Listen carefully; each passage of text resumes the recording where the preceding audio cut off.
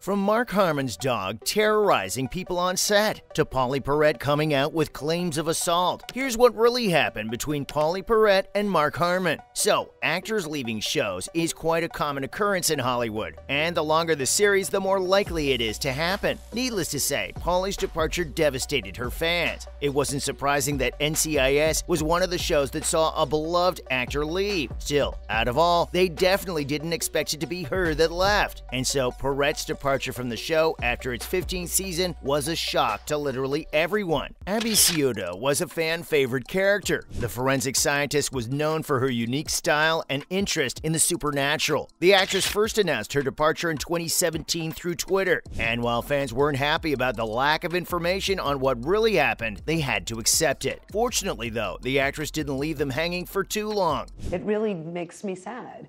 Did you go through that whole grieving process? I'm still grieving.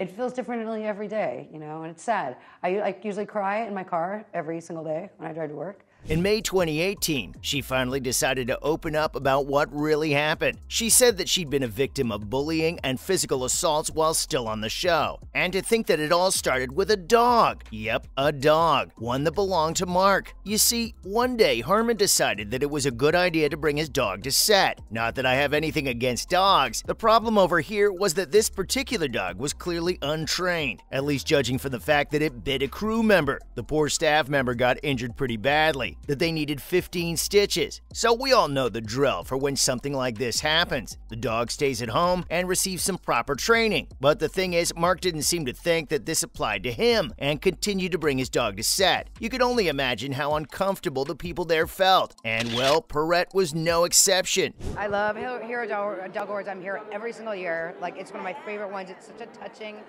amazing night just to celebrate these animals that do so much. And tonight I'm presenting for Hero Law Enforcement Dog, and I'm a huge fan of law enforcement. And the actress decided that she wasn't going to let things go on like this and took the issue to the CBS higher-ups. Realizing that things were getting out of hand, they banned the dog from the set. Let's just say Harmon was not happy about this turn of events, and he made it known. I really believe this, but I think anybody on this show is replaceable. And You're not. They're not going to sack you.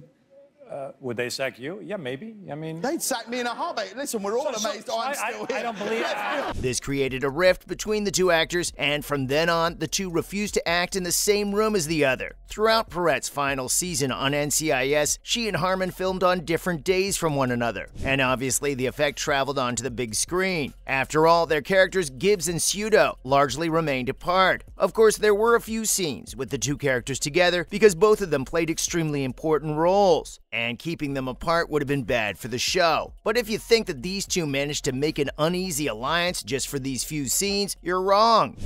He's just so strong and handsome and quiet, so I named him Jethro. Abby.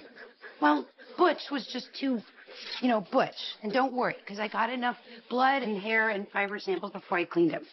In fact, these two actors worked in isolation from each other and then edited together. Respect the editing team, really. I mean, they worked magic. Besides, the two didn't even share the screen together during Perrette's emotional final episode. Instead, Ciuto said her goodbyes to her colleagues at NCIS headquarters and just gave a letter to Gibbs and watched him read it from across the street. In the end, Perrette's departure was not the result of the usual behind-the-scenes drama associated with Hollywood productions. It was a decision based on a situation involving a dog, and the network's subsequent ban of the beloved animal from the set. Well, only beloved to Mark, but that's beside the point. Well, all actors think the same thing, right? Like every show we're going to do, everybody thinks it's going to go forever and do well.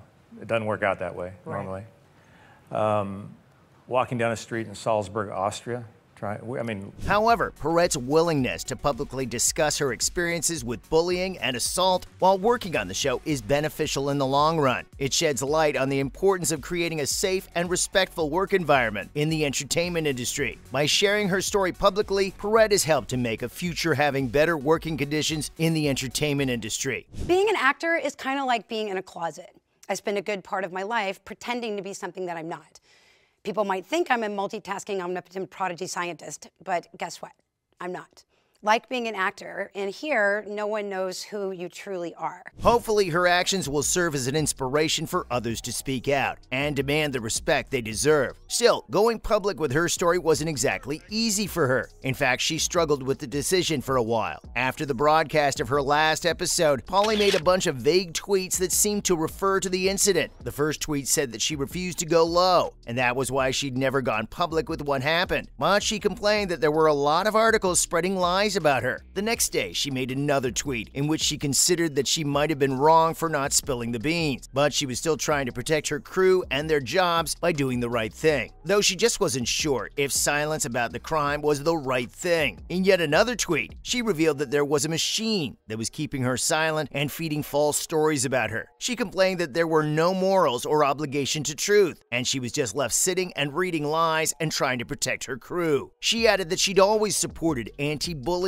programs, but now she knows firsthand how it affects someone. She mentioned that she'd been physically assaulted multiple times and that it was horrifying, especially if the bullying was at school or work that you really need to get to. She also advised her fans to stay safe and that nothing is worth their safety, so they should tell someone if they're being bullied. Though it didn't take long for the damage control to start either, because of course CBS was quick to release its own statement. The network said that Pauly had approached with workplace concern about a year ago. They insisted that they took the situation seriously and worked with her to find a solution. That said, what action can you even take here other than, well, firing Mark Harmon or punishing him, I guess? They also mentioned that she had had a terrific run on NCIS and that she would be missed, which again was just PR talk for the most part. After all, it seems like the actions they took weren't good enough since Pauly had to leave the show. Still, there have repeatedly been rumors about her returning to the show, though sadly they're only rumors because she seems terrified of returning. She took to Twitter in 2019, making it clear to her fans that she's never coming back and that she was afraid of Harmon attacking her. In a now deleted tweet, she claimed that she was physically assaulted while trying to protect her fellow crew members. She revealed that she still had nightmares about it and that she was happy on her new show Broke, which is a sitcom also on CBS. Unfortunately, Broke was canceled after one season, and Pauly announced that she was retiring from acting in 2020. Now, as sad as her relationship with Harmon is, luckily, she hasn't completely cut off all her old colleagues from NCIS. Other cast members, like Brian Dietzen. In fact, she tweeted a photo of her and Brian in June 2022. Later on in September, Stephen D. Binder, showrunner of NCIS, announced that he wanted to bolster Abby's presence in the series. But considering Pauly has no desire to return to filming, that probably means references to her character rather than an appearance on screen. Either way, unless she has changed her position since then, she's completely unwilling to work with Harmon in the future. And it's understandable. He doesn't exactly sound like an ideal colleague. But the funny thing is that all this time, despite all the accusations levied against him, there's been radio silence from Harmon regarding the situation. If he'll ever break, his silence remains to be seen. Well, folks, this is what really happened between Pauly Perrette and Mark Harmon.